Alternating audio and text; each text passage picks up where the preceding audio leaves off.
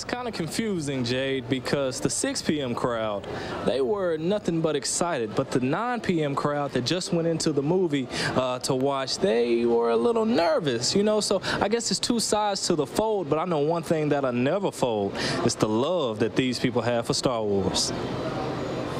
Inside the Malco Grandview Theater, you will find the first IMAX theater in the state of Mississippi. And inside of there is where an accumulation of almost 3 generations of Star Wars will come to an end. It's the last of a lot of these things. It's the last with these characters. It's the last with John Williams' music. It's the end of an era. I think it's going to be really cool.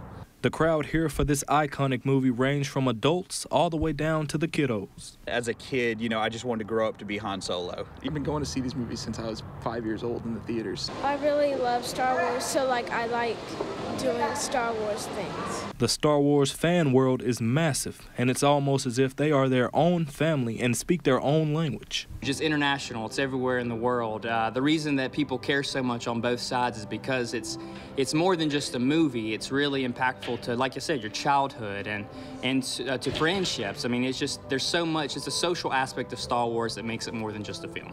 With these dedicated fans following for years, I wanted to know what they thought would be the perfect ending to their lifelong love.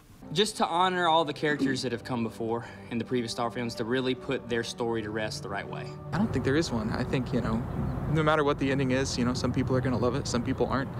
It is what it is. The popcorn has been popped and the seats have been filled, and all there's left to do now is enjoy the movie.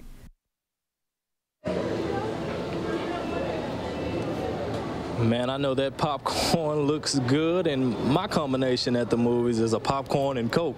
But if you weren't able to come out here for the Star Wars tonight, you can go to our website at wjtv.com, where we'll provide the link for all the showtimes and prices that you'll need to know for Star Wars here at Malco Grandview Theaters. In Madison, Gary Burton, 12 News.